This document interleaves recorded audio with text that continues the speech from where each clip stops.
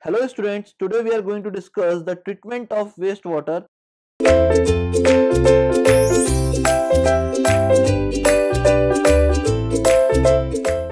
Now question arises that why we want to treat the wastewater, because we don't want this water for the drinking purpose. Now why we want to treat that wastewater? Because we want certain parameters limit to be comes under permissible range, so that when we dispose that wastewater into the natural water bodies, it will not cause severe pollution in the natural water bodies. That's why we are going to done the treatment of wastewater. Clear to all? Now there will be three types of treatment, that is the preliminary or primary treatment, also called as physical or 1-degree treatment, and is used to remove solid material from the incoming wastewater. It means that primary treatment is only done to remove the solid material, that is grit, stones, pebbles from the wastewater. Now secondary treatment is generally done, or it is also known as biological treatment or 2-degree treatment, usually consists of biological conversion of dissolved and colloidal organics into biomass. Here we are just going to decompose the organic matter into biomass that can be subsequently removed in the next process, that is sedimentation. Clear? Now the next process or the next treatment process will be tertiary treatment, also known as chemical treatment, also called as 3-degree treatment. Most often involves further removal of suspended solids and the removal of nutrients from the water. But we never go for the tertiary treatment, because tertiary treatment is generally required when we want to use that wastewater for the drinking purpose. But in India, we don't go for the drinking water, or we don't want to treat the wastewater for the drinking purpose. That's why we never go for the tertiary treatment. Clear to all? Now the first method in the primary or preliminary treatment is screening. We had already discussed that screening in the drinking water treatment process, and the same screening will be there also. Okay. Now the screen is a device with openings generally uniform in size, placed across the floor to retain floating coarse solids. Okay. Why we are using this screen? Because we want to remove certain larger particles, that is stones, grates, dead bodies, plants. Okay, so for the removal of that type of particle, we generally use screening here. Now why we want to use this screening? Because it helps to reduce the loads on the subsequent treatment unit. It means that it will help in the processes of grit chamber, as well as detritus tank, as well as sedimentation tank, activated sludge process, and all the other processes which is coming after screening process. Now screening is of two types. First one is the coarse screen. It is also known as trash screen, and here the spacing between the bars is 20 to 100 mm, and the bar size is 25 mm diameter. Similarly, the fine screen is also known as mesh screen. Its hole size is less than 10 mm. Clear? And here the head loss value is given as 0.0729 v square minus u square. That is, the v is the velocity after screen and u is the velocity before screen. Okay, or we just say that head loss will be equals to 0.0729 u square minus v square.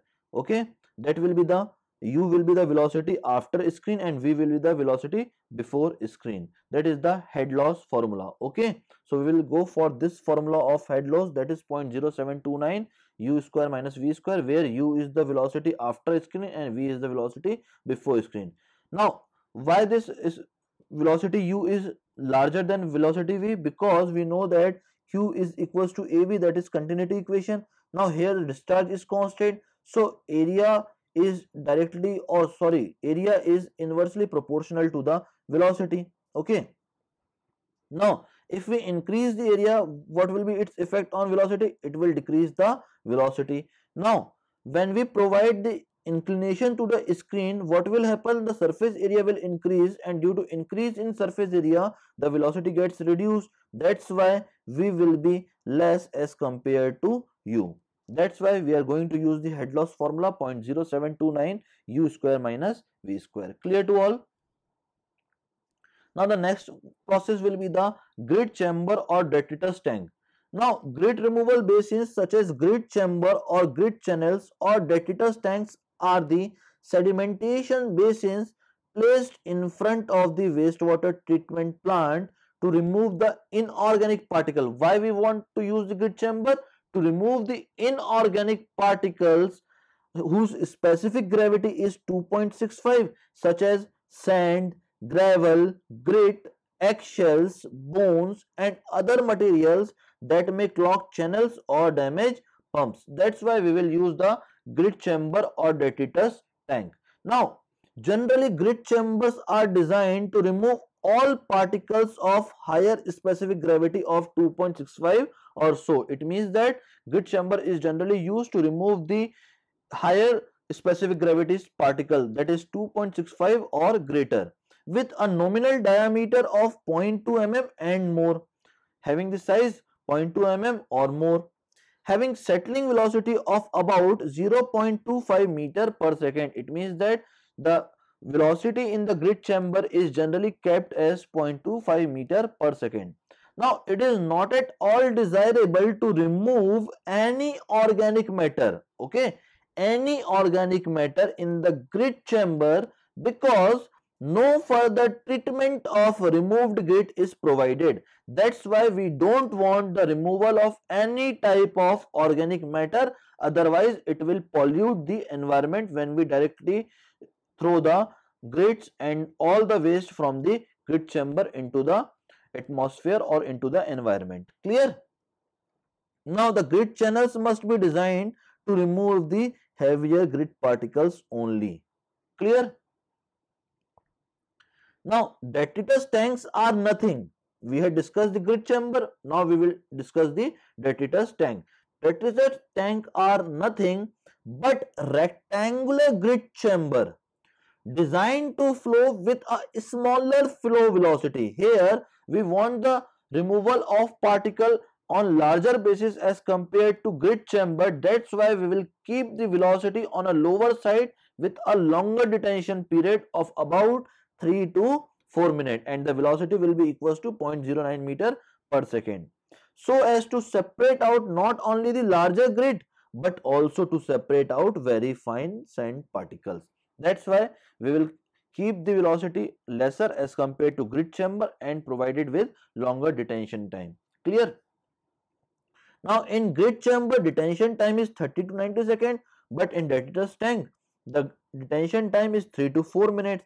Velocity of flow is 0.15 to 0.35 meter per second, generally kept as 0.25 meter per second, but in detritus tank the velocity generally kept as 0.09 meter per second. Now the general length of both the tanks are same, that is 15 to 20 meter. Width and depth is also same, that is 1.5 meter. Now if we want to calculate the settling velocity of the particles or grit, then it can be computed by the Stokes law, that will be known as rho g d square upon 18 mu into g minus 1. Okay, we had already used that formula in the sedimentation tank of water treatment unit. Here also the formula is same, that is rho g d square upon 18 mu into g minus 1 for diameter less than 0.1. This is known as Stokes law. Clear? Now the another formula which will be used rarely is the last two formulas, that is Newton's law when particle is greater than 1 mm, and the last one is Hazen's modified equation. Hazen's modified equation. But these two formulas will be used very rarely. Only the Stokes law will be used mostly. Okay. Now skimming tank will be there, that is the next unit. Now why we used skimming tank in the treatment process? Because to remove the oil and grease from the sewage. That's why they are placed before the sedimentation tank. Therefore, when sewage contains too much of grease or oil, we generally need skimming tank. Okay. Now skimming tanks are employed for removing oil and grease from the sewage and placed before the sedimentation tank. They are therefore used where sewage contains too much of grease or oils. It means that when sewage contains too much of oil and grease, we need to provide the skimming tank for the removal of oil and grease. Now, oil and grease have to be removed from the sewage, else it will delay the biological treatment by microorganism. If we don't remove the oil and grease, then the biological treatment will be delayed. Okay. Now, a detention period of about 3 to 5 minutes is usually sufficient, and the amount of compressed air required is about 300 to 6000 meter cube per million liter of sewage. Suppose that we have a large container here containing wastewater from the sewers. Okay. Now, that water will contain oil and grease at the top like this, and remaining water will be like this. Now at the bottom there will be some holes which is generally provided, or there will be some equipment which is generally provided for sending the compressed air, for sending the compressed air. Now at the top there will be a skimmer like this, there will be a skimmer like this having cups at regular interval, and it will connect with a channel like this which will dispose all the oil and remove in a oil and grease in a container. Okay. Now when this skimmer will revolve like this, we will supply compressed air from bottom. Now this compressed air will take all the grease and oil particle to the surface, and from the surface it will be come into this cups, and from this cups it will come to the topmost point, and during the downward journey of skimmer all the oil and grease will come into that channel, and from that channel it will be stored in a particular container which is kept outside that large container. Okay.